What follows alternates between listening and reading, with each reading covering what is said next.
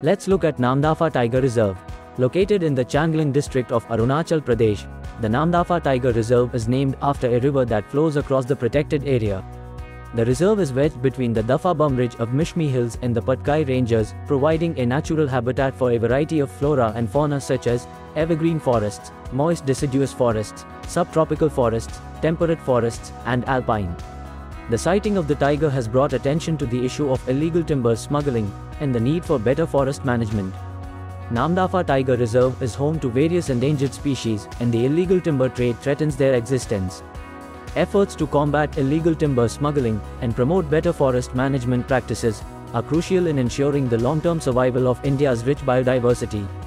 Namdapha Tiger Reserve, like other protected areas, is a vital resource that must be conserved for future generations. For more updates, follow Vajiram and Ravi.